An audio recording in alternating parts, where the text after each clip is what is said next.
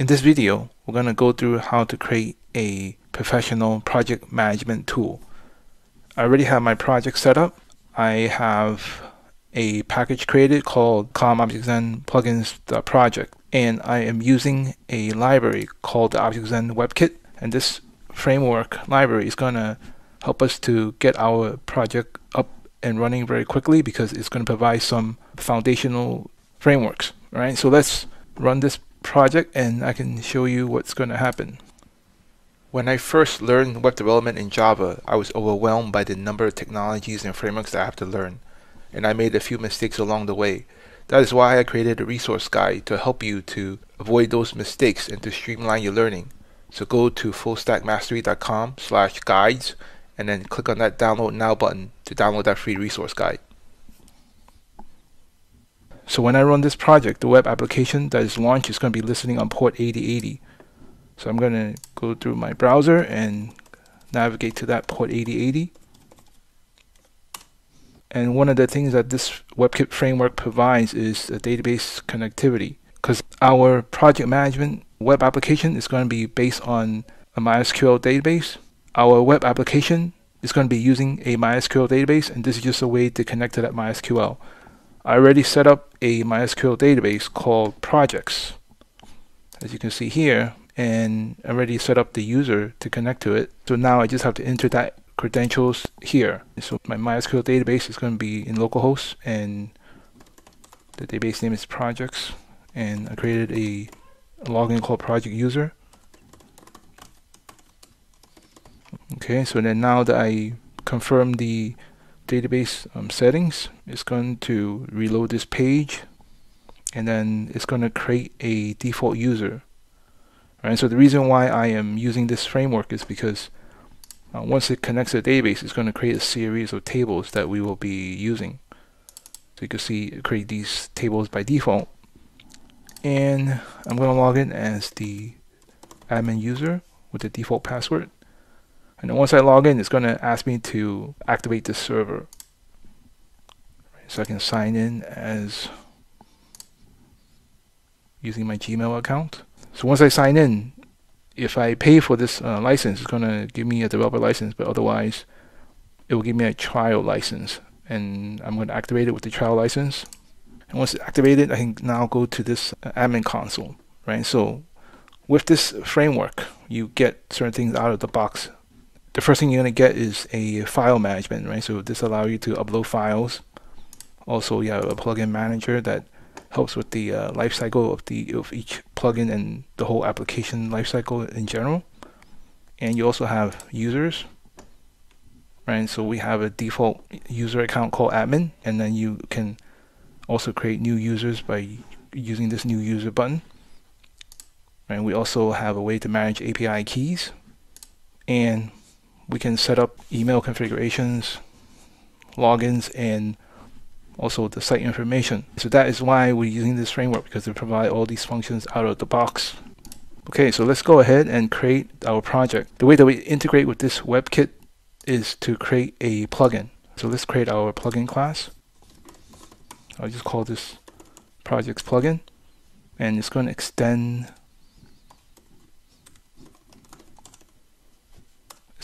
this abstract WebKit plugin, and then we will have to override some methods. And one of those methods is onInitialize, and this is going to get called when the plugin gets loaded.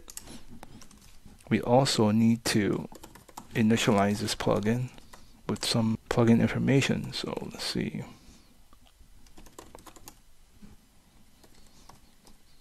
Okay, so here, we have to pass in what's the plugin ID, what's the plugin name, right, version,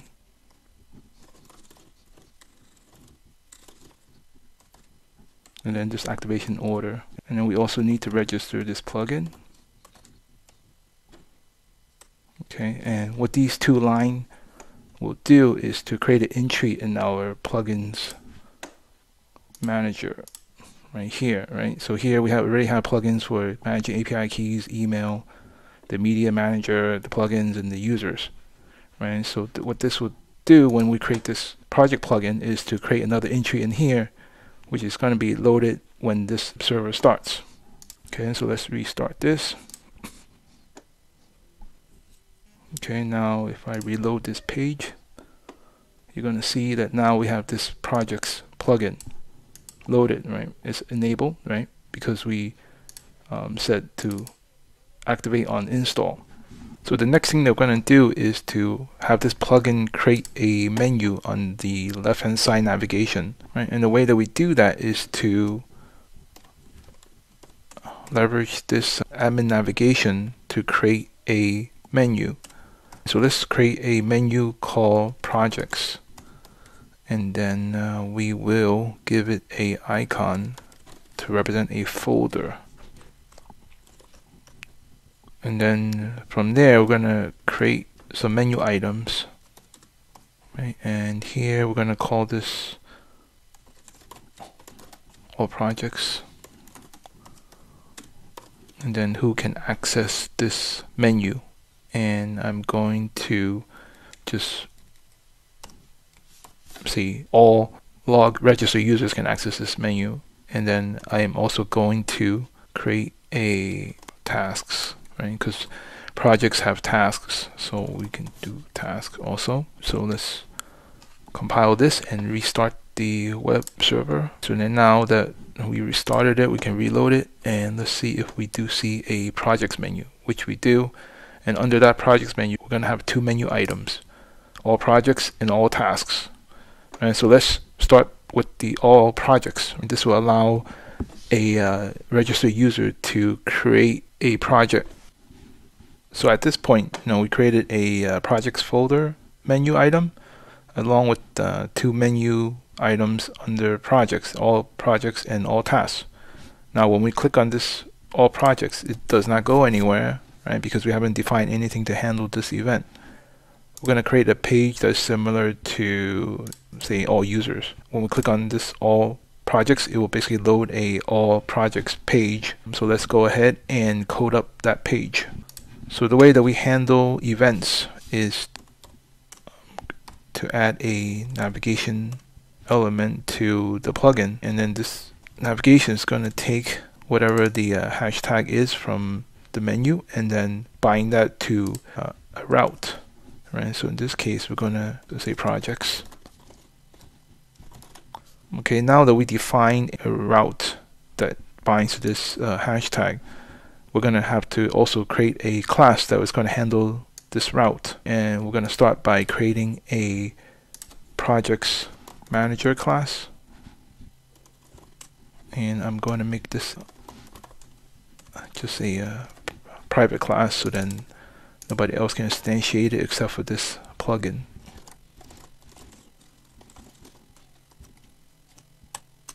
Okay, and then I'm going to create a method to register the routes.